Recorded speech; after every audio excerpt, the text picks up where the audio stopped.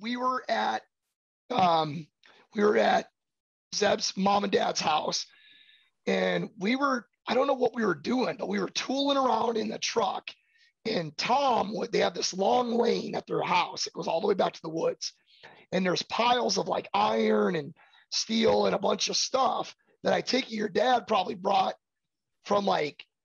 He's been stealing that off job sites for 50 years, but go ahead. Whatever, right? Like shit left over. Yes. Made its way to his house, right? Yes, there you go. So Tait and I are in the truck driving down the lane, and Tom is down the lane, and he's on the piles are on my side, the passenger side, the right side.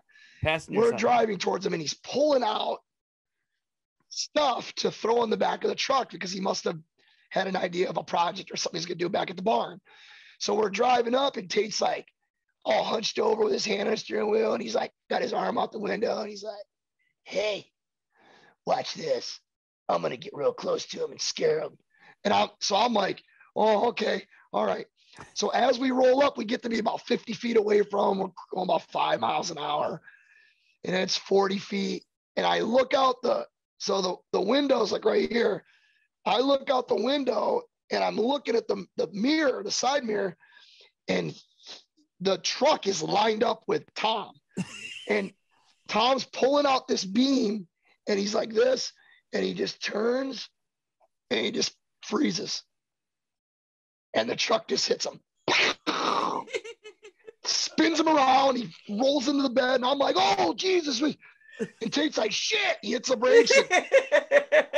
So Tom gets up, falls down to his knee, gets up, and he moves over, and he's just barking. He's like in the truck, and I'm like, "Oh my God." He unleashes a tirade of swear words. It was like on the Christmas Story when the guy was like, like, you know, like Griswold's Vacation when Chevy Chase is like, "God damn it." And I was like, "Oh my God."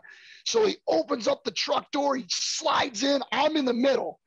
And Tate's like driving, he's up against the thing, because dude, Tom's grabbing him and he's like roughing him up and he's punching, and I'm like, "Oh my God."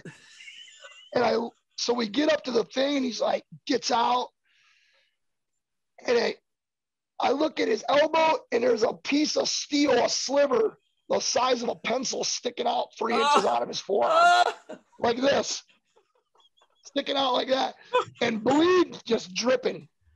And he ain't not even looking at it. Just he puts a towel over his head, sits in a lawn chair, shirt unbuttoned. Sandy's like, "Tom, you want some lemonade? You want some iced tea? You want some lemonade?" She brings him out some lemonade, and he sits, and it never acknowledges the steel sliver sticking out of his arm. This big, 4 inches sticking out, dripping under the skin. 4 inches under it was an 8-inch long sliver. And I'm like, "Oh my God." I'm like, that is the toughest. I'm like, that guy that guy is the epitome of a Neanderthal caveman, hard ass guy. Like, I'm like, that's the hands down the toughest individual. I'm like, how is he not like, "Oh my God, like, damn." And I think your mom like poured like whiskey on it, and he bit a spoon, ripped it out. Like, I think she was like, "Okay, hold on." She like just went. He was like, "Ah," pulled it out and put like a hot branding iron on it and cauterized it. I don't even know how he got it out. Then what happened? Then what happened? So then Tait got all sad, and he like meandered up in the rafters, and he ordered a pizza that got dropped off at the barn, and he ate a medium pizza up on a rafter crying with his feet dangling down. And your dad just berated him.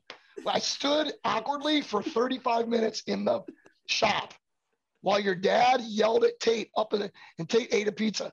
And I was like, "Damn, I'm kind of hungry, but I don't want to say anything." And Tom was pissed with a towel around his head. I'm like, "Dude, this is crazy." And he went out, and he like came in late, right? And he was like out. I don't even know if he was like partying or whatever, but so it was like New Year's Eve, probably, right? Because Medina's at the end of the year. So I remember my dad woke us all up and he's like, hey, I need everybody to come down here. And we're like, what is going on? You know, it's like 1, 2 in the morning. Well, Ferd was past his curfew. And mind you, it's wintertime. So my dad, dude, this is awesome.